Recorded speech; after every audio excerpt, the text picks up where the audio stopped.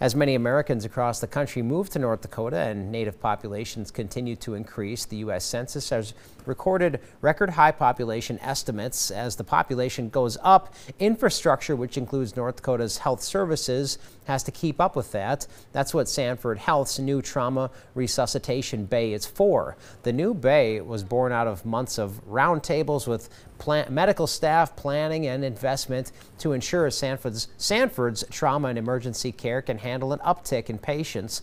According to staff at Sanford, their previous facility had one main issue: space.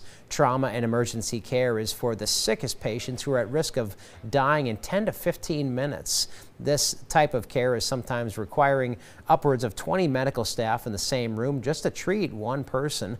To maximize efficiency, their previous facility has grown into the trauma resuscitation bay, where thanks to the guidance of medical staff, any equipment they need now is at arm's length. Sometimes we were so busy and just had not enough space to take care of some of these folks. We had to turn them away from Williston, Dickinson, Minot.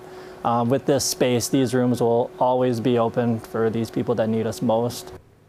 The new bay is set to open next week at the main Sanford in downtown Bismarck.